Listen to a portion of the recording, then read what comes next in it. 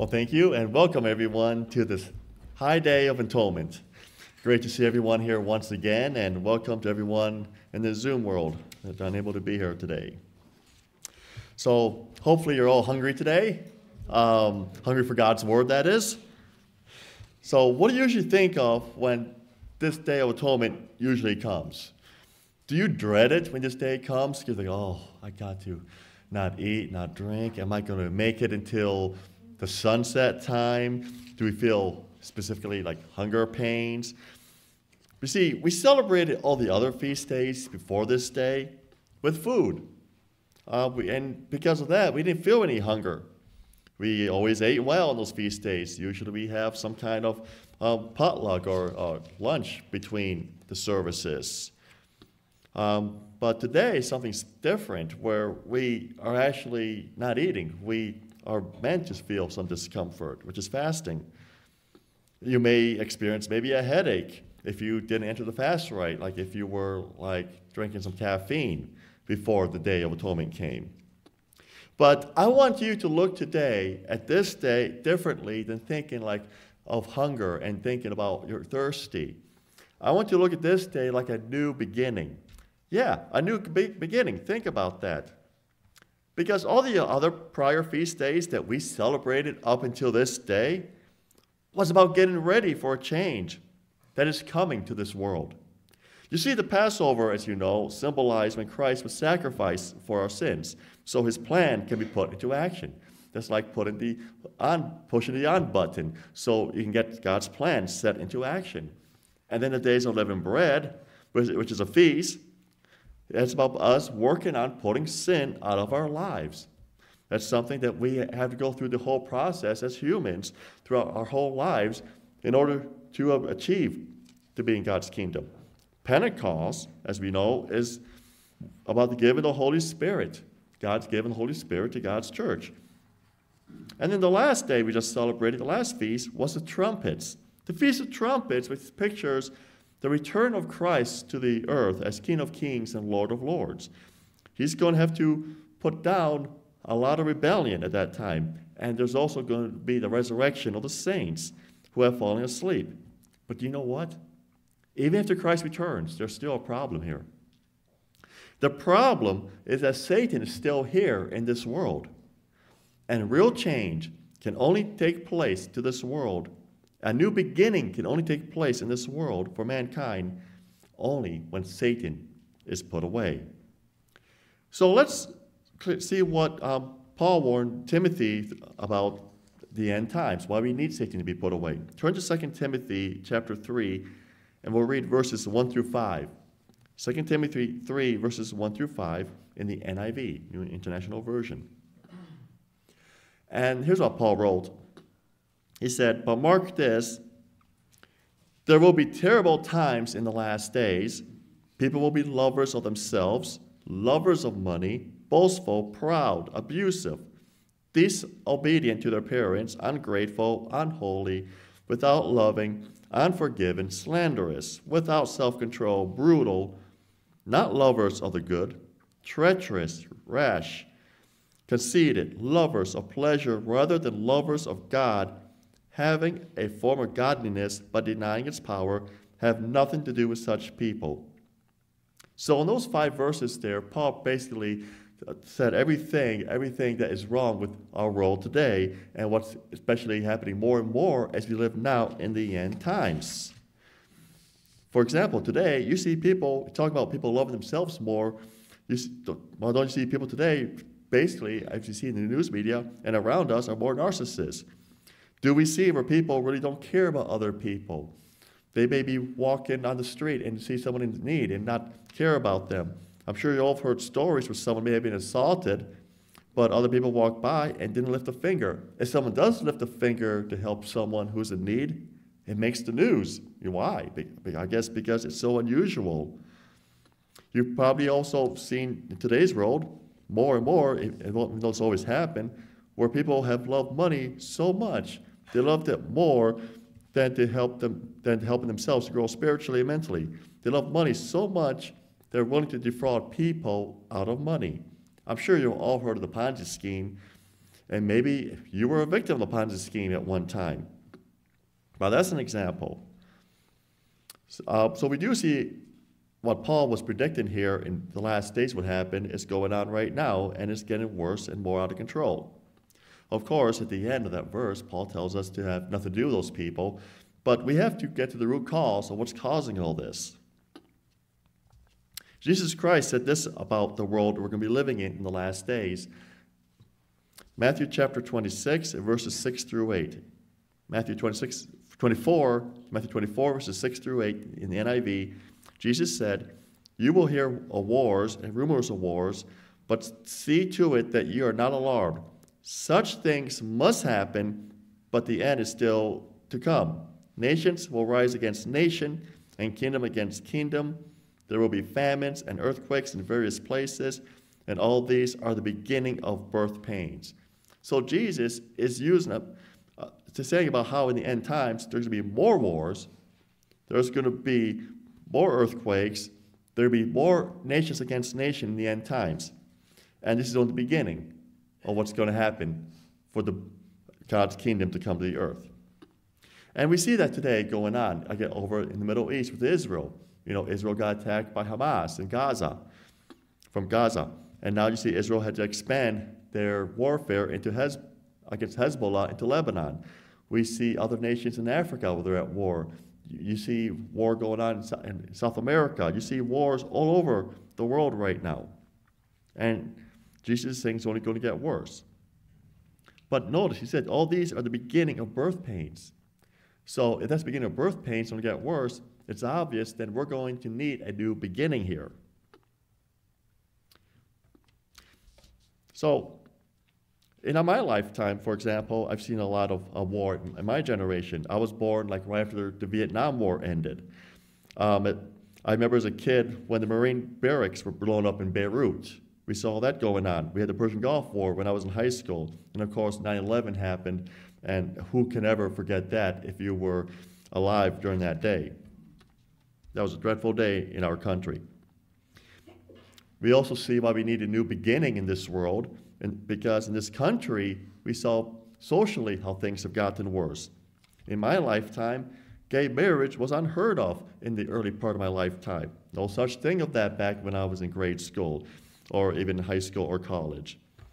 And then around 2006, when activists started pushing for gay marriage to be allowed, and then they challenged it all the way up to the U.S. Supreme Court until the U.S. Supreme Court eventually allowed the gay marriage to be allowed. So we see unnatural things starting to happen now in this world, what's going on. And this is because this is a world that is held captive by Satan. And until we get rid of Satan, until God gets rid of Satan, then this world is not ready for rulership by Christ. But God has promised us this day of freedom, freedom from the devil that has deceived the whole world. Turn with me to Isaiah chapter 14, and we'll read verses 12 through 17, in which it talks about Satan, the devil, and what's going to happen to him and what he has done. Isaiah chapter 14 and verses 12 through 17. Isaiah writes, "How you have fallen from heaven, morning star, son of the dawn," speaking about Lucifer. "You have been cast down to the earth, you who once laid low the nations. You said in your heart, I will ascend to the heavens. I will raise my throne above the stars of God. I will sit enthroned on the mount of assembly, or the utmost heights of Mount Zaphon. I will ascend above the tops of the clouds.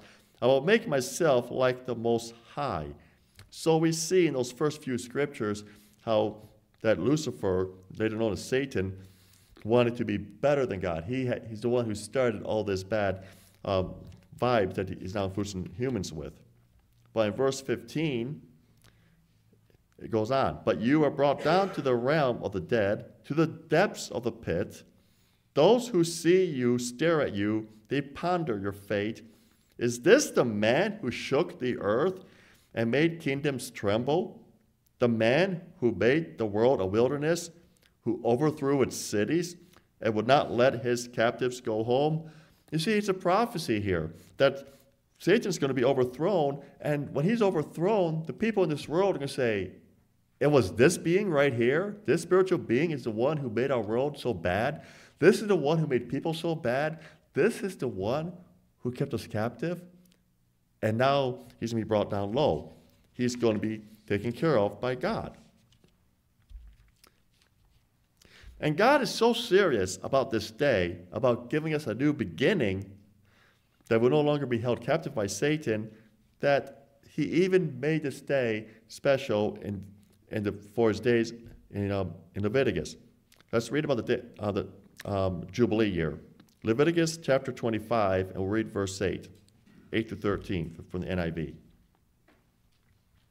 So I think we all have heard about the year of Jubilee. And did you ever notice when the year of Jubilee starts, what day it starts on? In verse 8, Leviticus 25, it says, count off 7 Sabbath years, so 7 times 7 years, so that the 7 Sabbath years amount to a period of 49 years, and then have a trumpet sounded everywhere on the 10th day of the 7th month. On the Day of Atonement, sound the trumpet throughout your land.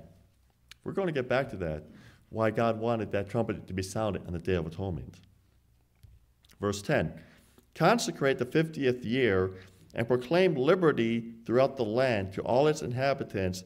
It shall be a jubilee for you.